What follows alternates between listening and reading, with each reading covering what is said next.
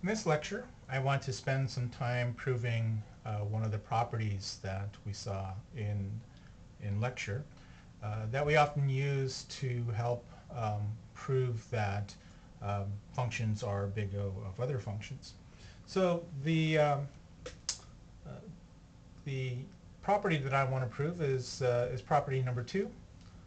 It's one that we use quite often, and so I wanted to prove this thing, but also show you how these proofs kind of go and give you a sense of why this thing is actually true and how this actually works. So let's go ahead and prove this.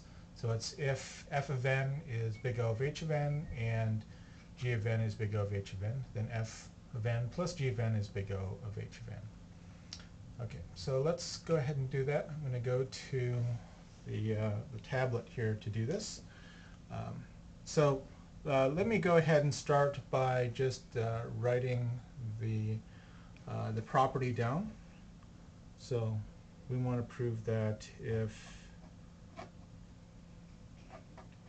f of n is big O h of n and g of n is big O h of n, then f of n plus g of n is big O h of n.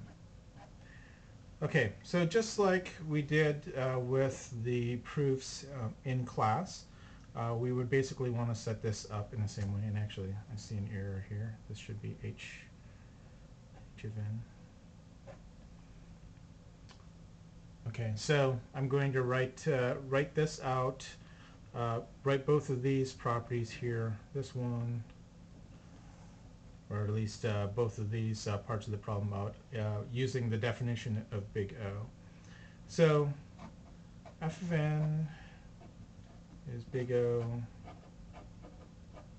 h of n means that f of n is less than or equal to c, I'm going to call it c1 times h of n. And I'm going to do the same thing on the other side here. G of n is big O h of n means that g of n is less than or equal to c2 times h of n.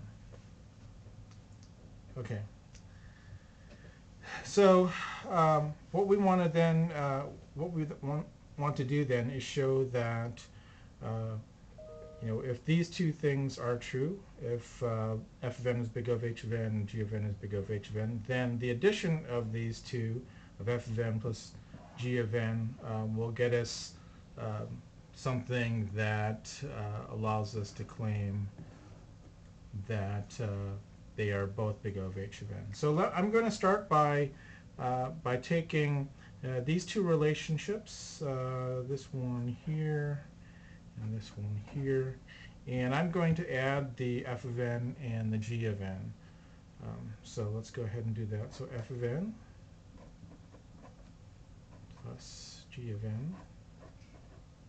And what we know is that that f of n is less than or equal to c1 times h of n, and g of n is less than or equal to c2 of h of n. So the addition of these two things together is then less than or equal to c1 times h of n and c2 h of n. Okay?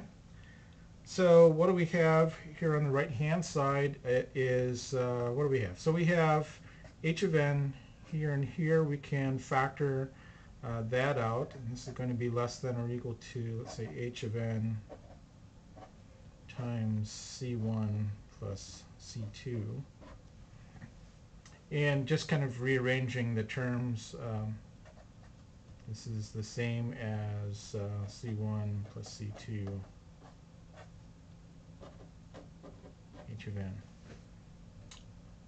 Okay, so we're almost done, right? So here's, this is a constant. I'm going to call this C3. and then rewrite the entire relation starting from here to get the following. So I get f of n plus g of n less than or equal to C3 times h of n. Well, looking at this, by the definition of big O, this means that f of n plus g of n is big O h of n. Okay.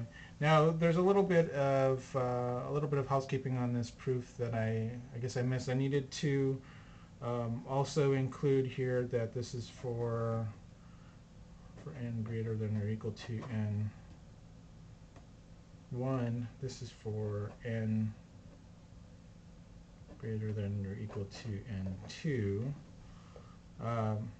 And then when I finally choose C3 here, this is going to be for n greater than or equal to the maximum of n1 and n2.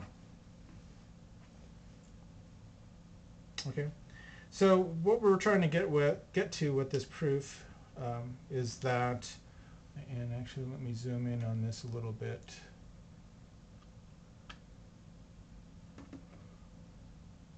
What we're trying to get to with this proof is that if I have two functions here, f and g, or f and g here, that are big O of h of n, that the addition of the two of them will be big O of h of n. And we can see here through a little bit of algebra that that indeed is the case. So anyway, this is the type of problem that are, being able to prove these types of properties, I think is pretty straightforward. There's a whole bunch of these that are actually available that you can try to prove, and I think that they all pretty much go the same way as far as applying and using the definition of big O to derive the property. So anyway, that concludes this lecture.